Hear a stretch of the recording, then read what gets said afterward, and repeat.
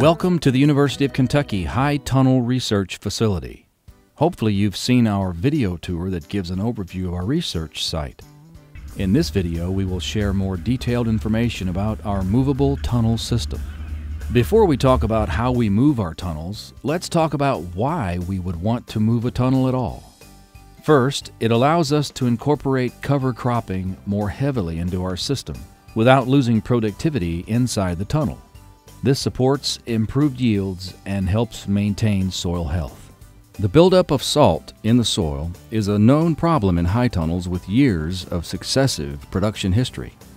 Salt-heavy amendments, combined with no rainfall to flush them out, can result in unacceptable salt levels in the soil.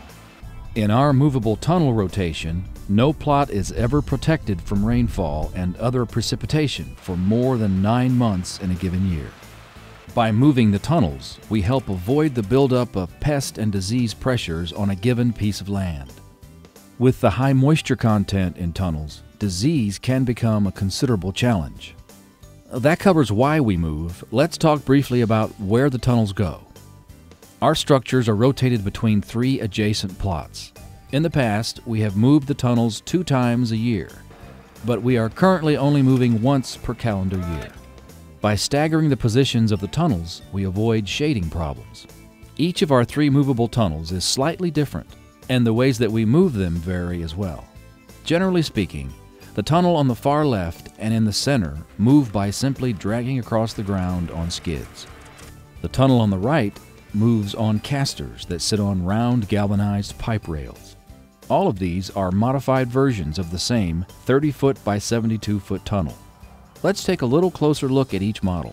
This is our least expensive model to construct. The skids are constructed of Trex decking composite board. When moving, these boards do tend to bow and flex along their length, requiring us to monitor and adjust during the moving process. The tips of the skids are custom-made aluminum pieces with an eye bolt in place to allow hookup to a winch or tractor.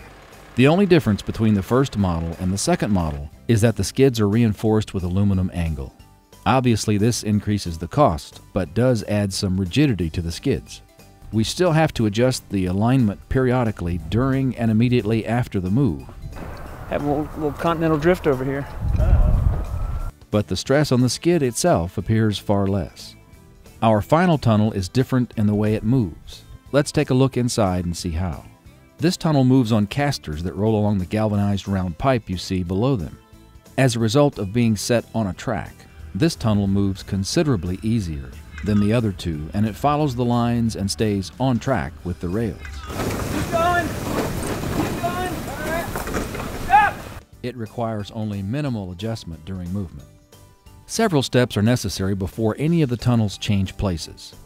We loosen all the anchoring cables and remove the anchors from the ground. These anchors move with the tunnel each time it changes locations. We then disconnect irrigation lines and unplug inflation fans, clearing all these things out of harm's way. Next, we flip up our end walls along a hinge and secure them in that up position with a few screws. This graphic helps to show the design of our movable tunnel end walls. At this point, we are ready to move the tunnels. The setup we use includes 2 9,000-pound winches hooked up to tractors or trucks. We do our best to align the winch with the path we want the tunnel to take.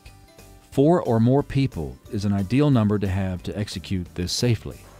2 spotters monitor the progress of each sidewall's movement and give signals to the winch operators to keep the movement as even as possible.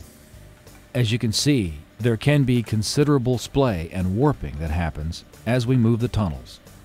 Ratchet straps running across the width of the tunnel can help to reduce this splay, but we have to take care not to injure the crops we are moving onto or off of. Using a pry bar, we can manually adjust the alignment. This is actually easier than it sounds. Tunnel 2 moves in much the same way as Tunnel 1. While you could use a tractor and truck to move our 3rd tunnel, we wanted to demonstrate how much easier this system is to move than the first 2. With 6 strong people, we were able to move this unit the full 80 feet it needed to travel. With all of the tunnels moved to their final position, we will adjust alignment with the pry bar reinstall anchors and cables, flip down and secure the end walls, and get all irrigation and electricity plugged back in. And since this is the final position before winter, we will ensure good sealing around the skids and on the end walls after the tunnel is secured. This was just an overview of our movable tunnel system. For more information on the UK High Tunnel Research Facility, visit our website listed in the description of this video.